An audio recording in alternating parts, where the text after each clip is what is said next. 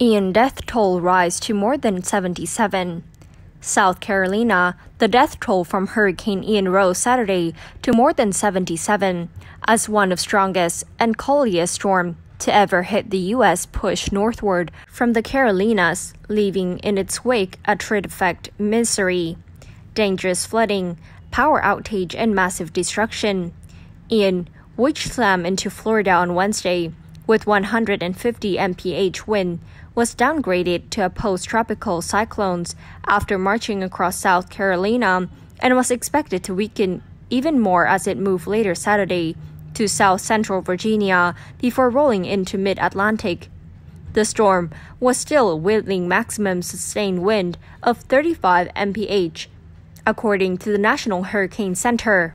But the NHC also warned of potential flash flooding both in urban and rural areas across central Appalachians and the southern Mid-Atlantic region through the weekend, as well as continue record river flooding across part of Florida. The 77 confirmed storm-related deaths were recorded in Florida and North Carolina, according to a tally by state officials and an NBC News count. And with rescue effort ongoing and the floodwater proceeding in places littering with wrecked home, local officials warned the death toll could still rise. At least 1,100 rescues have been made in Florida since Ian made landfall in the state. In Florida, nearly 1.3 million homes and businesses were still without power early Saturday. 3 days after Ian hit the state, the lack of power and water is why Mae Field, 16, and her family had to leave their Cape Coral home, where they rode out the storm for Sarasota.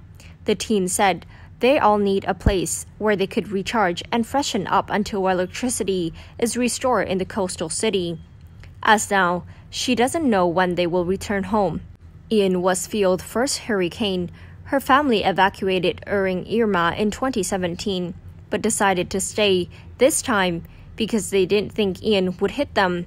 They also didn't expect Ian Factor City, she said in a phone call Saturday.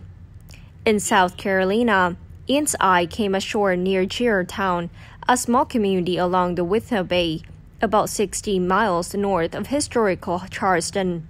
The storm washed away parts of Fort Pierre along the coast, including two that link to the popular tourist town of Myrtle Beach.